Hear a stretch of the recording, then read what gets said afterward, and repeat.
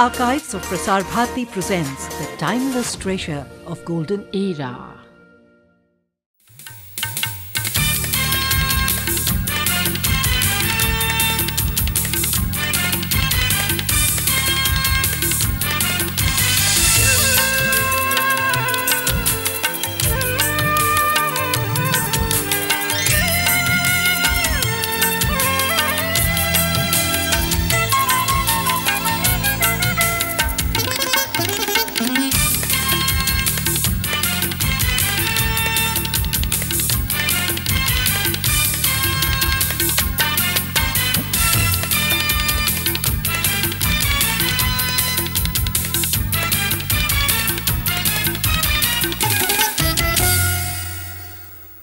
Good evening and welcome to Living on the Edge.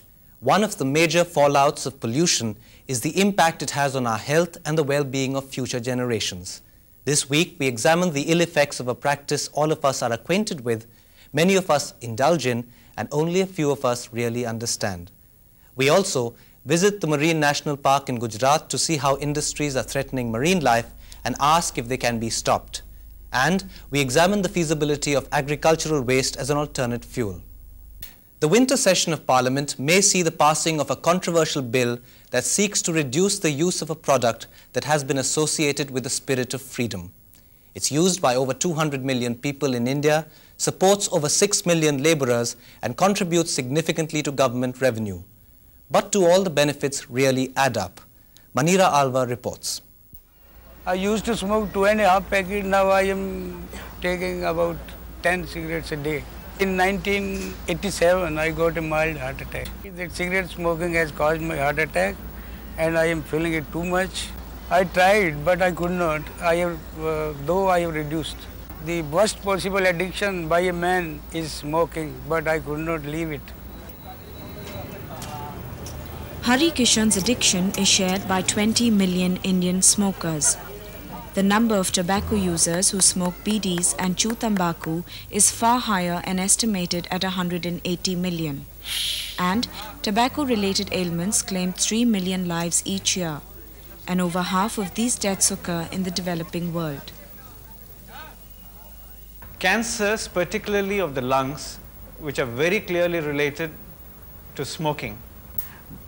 And apart from cancers, heart attacks, because of diseases of the blood vessels which supply blood to the heart, diseases of blood vessels which supply blood to all other parts of the body, including those which supply blood to the limbs, and blockages of which can lead to gangrene and amputation. What is it about tobacco that gets the smoker hooked?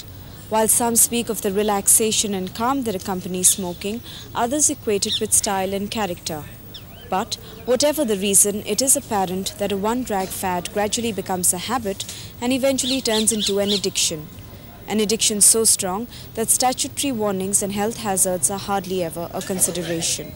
No ji, kabhi dimag mein ye nahi aaya ki bas dimag mein kabhi nahi aaya ki bhai health kharab hogi ki nahi hogi, to cigarette pita hi rehta tha. Well, I don't think that a person who smokes, he ever looks at the warning. The choice or consumption of tobacco is a conscious adult choice.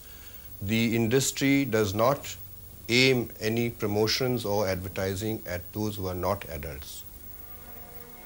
If that were entirely true, few people would be smoking as early as the 7th standard. Besides, how does Mr. Amit Sarkar explain advertising campaigns that indirectly target teenagers and college-going students?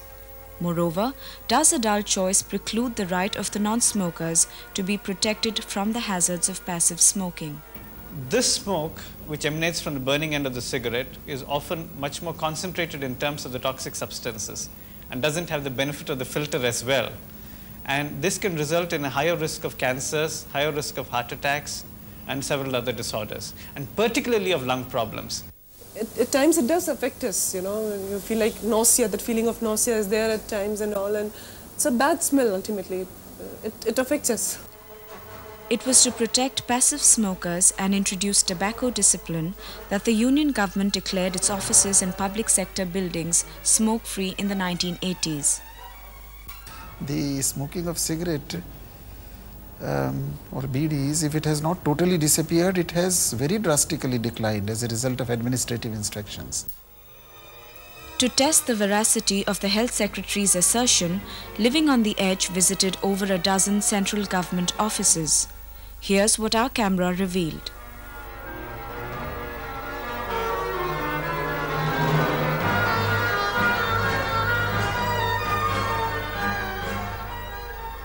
इसके बारे में क्या बता सकते हैं? बस में भी पीते हैं, ड्राइवर पीते हैं, कंडक्टर पीते हैं, कौन सुने किसकी?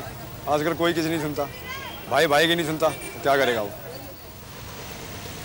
In these circumstances, the success of the proposed anti-tobacco bill is seriously in question.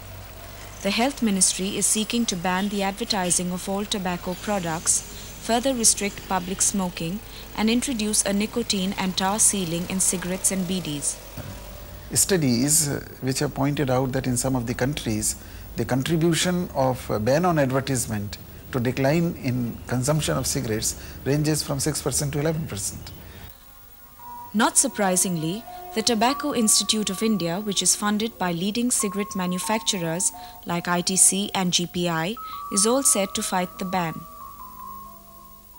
We believe that advertising, and international studies have proved this point, does not either initiate consumption. In other words, it does not persuade juveniles to start smoking. We are not fighting, we are only putting our perspective out to the government to make some sense to their mind whether it is required or not required. After all, we are in business.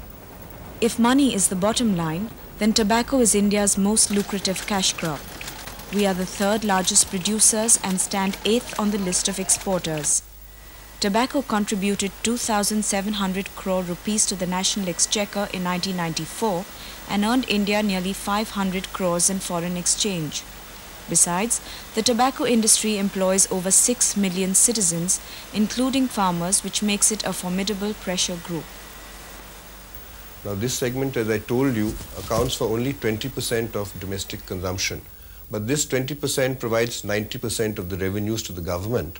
Similarly, it accounts for 90% of the exports of leaf and manufactured tobacco products. That is a very fallacious kind of reasoning, because the resources in the society remain the same.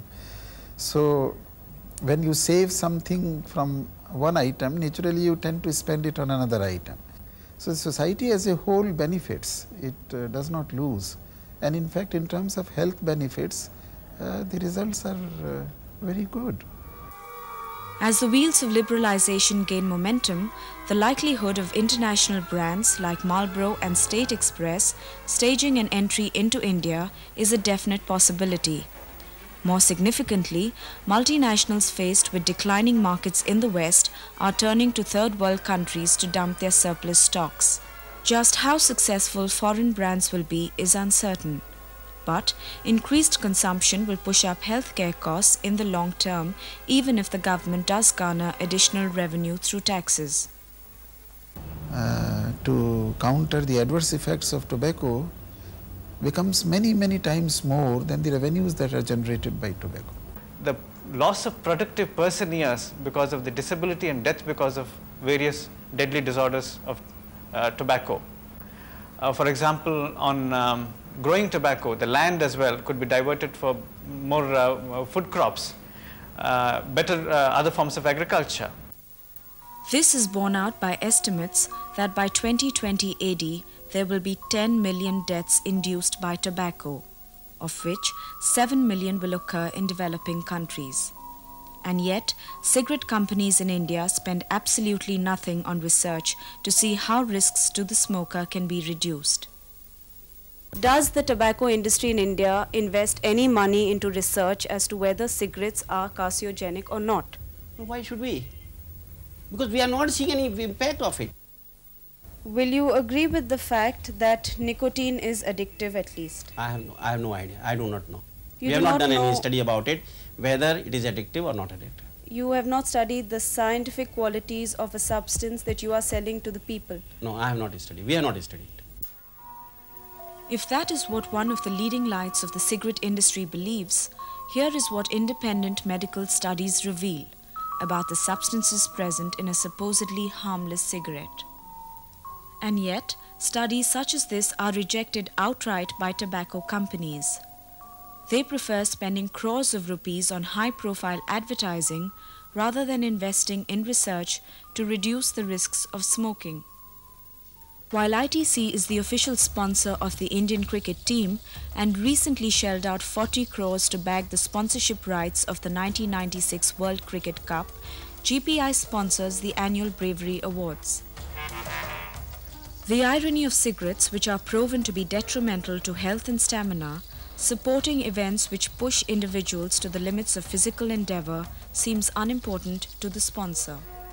Well, we are doing this. We are doing whatever little as a responsible corporate citizens. If we can contribute something to the social development, to the needs, other social needs of the society, while simultaneously benefiting ourselves towards our commercial objectives. It is apparent that companies aren't going to watch their profits go up in smoke by highlighting the ill effects of tobacco, leave alone reduce its addictive qualities. In the long term, it is only individual restraint and the assertion of the rights of non-smokers to a clean environment that will limit the dangers of smoking and check the spread of an addiction, which, though seemingly glamorous, leaves smokers breathless in anticipation of a host of gradually developing health problems.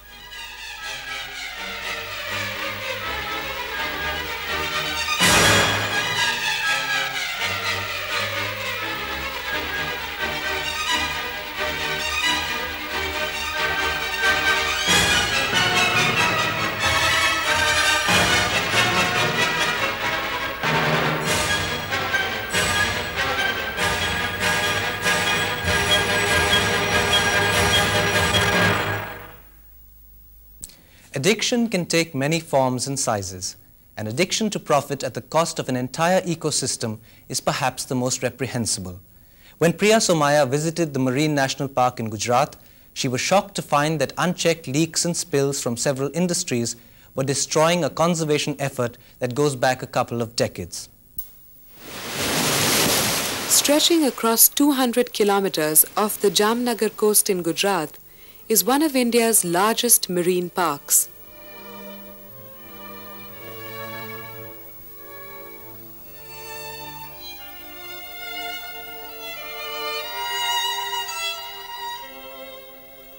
A boat ride to Pirotan, one of the islands in the area, reveals a spectacular view of the open sea. The park itself consists of 42 islands ringed by coral reefs and mangrove forests that support over 800 species of marine life and a huge bird population. It is only when the tide recedes that a whole new world is revealed, the dynamic yet fragile world of the coral reef, parts of which are nearly 100,000 years old. At first, it is difficult to see anything in the shallow, muddy waters, but a careful look reveals scores of small creatures, algae, sea anemones and mollusks, easily disturbed by human intrusion.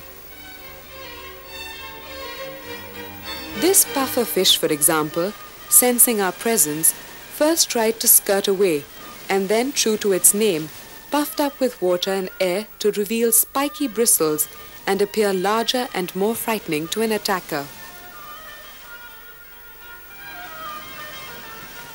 The octopus, on the other hand, squirted black ink and then, by camouflaging itself against patterned rocks and corals, escaped to safety. These defense mechanisms have evolved over thousands of years to protect these creatures from predators and allow them to survive and breed.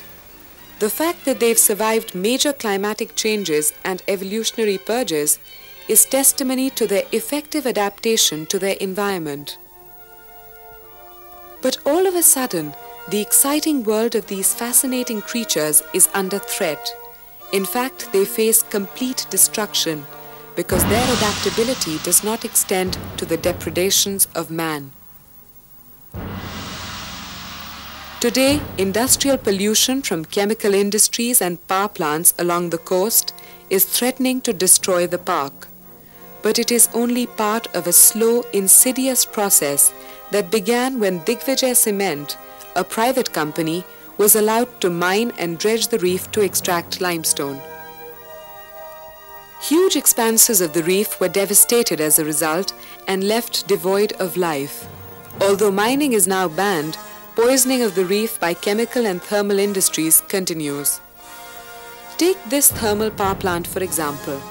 It lets out untreated waste consisting of fly ash and chemicals directly into the sea. Add to that GSFC's fertilizer plant, the Tata Chemical Unit, IOC's oil storage plant, and 21 salt works, and you have a disaster already in the making. Worse, the Gujarat government has cleared more factories and refineries in the area. I don't know how you would assess risk, but when you have that many pipelines going underground, a single oil slick or an oil leak could really damage the environment. So you're really looking at a possibility of a catastrophe in that sense when you have large amounts of oil being transported through that region. This makes the threat of an oil spill a distinct possibility. Worldwide data on tanker spills indicates that for every million tons transported, at least 12 tons are spilled within 80 kilometers of the coast. Already there are allegations that IOC tankers unloading in the area pump small amounts of crude oil into the sea during cleanup operations. We have noticed oil spill here and there. We have seen the damage of mangroves also on Pirotan many times. Mr. Singh's observations were corroborated by living on the edge. These pictures clearly indicate the reef areas covered by oil sludge. Not only does oil smother the corals, burn mangroves, but it also destroys the delicate balance that nurtures marine life. To begin with, coral reefs and tidal forests are a haven for local and migratory birds. Scores of storks, flamingos, cormorants and egrets roost and breed here by feeding on small protein-rich organisms left behind by the tide.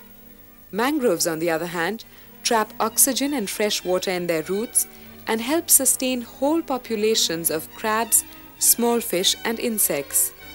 And yet, mangroves have shrunk considerably from an estimated 13 square kilometers in 1973 to less than a third of that today. जब मैं service join की करीब 1966 में, जब mangrove बहुत ही अच्छा था मतलब कि आदमी जा नहीं पाएगा अंदर। जो काल पड़ते हैं, बारिश जब कम पड़ती है तो यहाँ के जो किनारे वाले आदमी हैं, मतलब केटल वाले जो, वो यहाँ का जो मैंग्रोव का पत्ते है वो काट के खिलाते हैं अपने केटलों को। तो उसके हिसाब से उसमें जो राइजोफोरा नाम का जो पीसीस है वो बिल्कुल डेड हो जाता है। But what people don't realize is that destruction of mangroves will have disastrous consequences for man. Already, local fishermen are reporting a reduced catch. Besides, tidal forests are instrumental in checking salinity and preventing coastal winds from eroding the shoreline.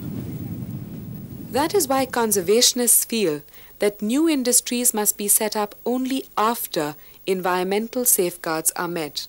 Once these areas are taken up by industry, it becomes somewhat private to an extent, and you really can't go in there and monitor the impact that is taking place. You really don't know how far they are treating effluents. You really don't know who is responsible because you have water which is a fairly continuous medium. So you really don't know who the offenders are to that extent. And what they're doing could end up virtually exterminating not only tiny marine life, but also larger mammals and fish. If you're wondering what species are under threat, take a look at this.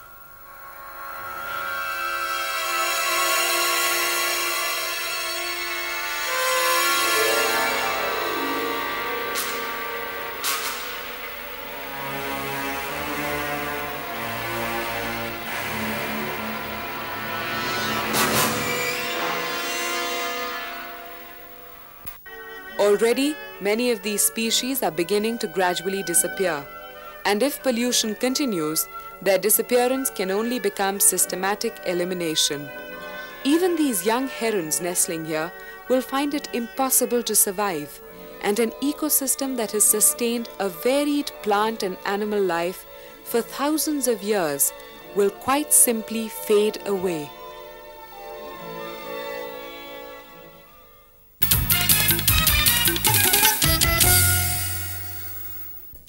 Agricultural waste is produced in millions of tons each year and constitutes a major disposal problem.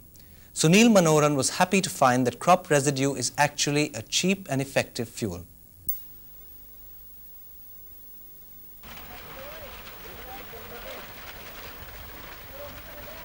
For every non-renewable source of energy like coal, there exist several non-depleting alternatives that are cheaper and less polluting. Take agricultural waste for instance. Each year, millions of tons of rice and coffee husk, mustard pods, and not to mention diverse crop residue are left to rot in the fields. Agricultural waste constitutes a major disposal problem that defies all solutions. Nikhil Pai, for instance, has travelled to Faridabad from Mangalore in Karnataka to find a way to utilize 7,000 tons of coffee husk generated on his estate. Basically, we make coffee beans out of coffee berries, and as a byproduct we get this coffee husk. And presently there is not much use of it, in the sense that it is sold as such for as fuel. But then we thought briquetting will add value to it. The problem is not just limited to coffee producing areas. Waste disposal is becoming more difficult as production techniques improve. But for all those who have access to large quantities of crop residue, here's a unit that turns rice husk, which costs about 500 rupees per ton, into briquettes.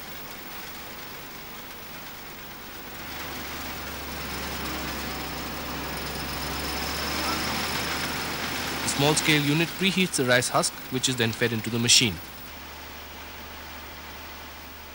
The end product is a cylindrical shaped briquette which burns as efficiently as coal and costs 1600 rupees per ton. Briquettes are a cheaper option. I think these briquettes have got comparable calorific value with coal. They are more compact than coal, and they being uniform in size give you much better combustion than you can get even with coal. Coal, on the other hand, is a non-renewable source of energy and takes millions of years to form. Moreover, overexploitation has led to the depletion of coal reserves. Besides, the burning of coal generates a lot of carbon dioxide and leaves behind a lot of fly ash. Considering these, briquettes made out of biomass seem to be a viable option, particularly in areas where large quantities of agricultural waste are generated. We have been thinking of how to make the best use of this husk earlier also. And we knew there was some briquetting systems coming around, but then we were not convinced of those machines which were available.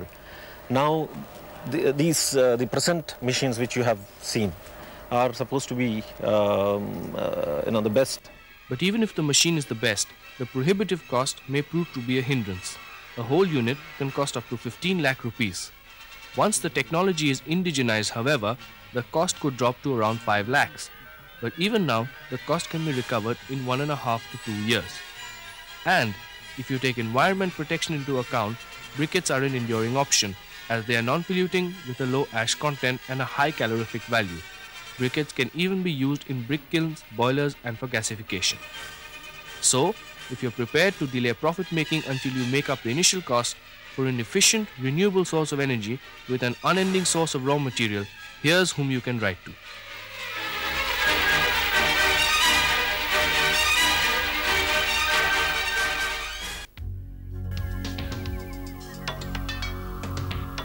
For every 8 persons who die of smoking, one is a passive non-smoker.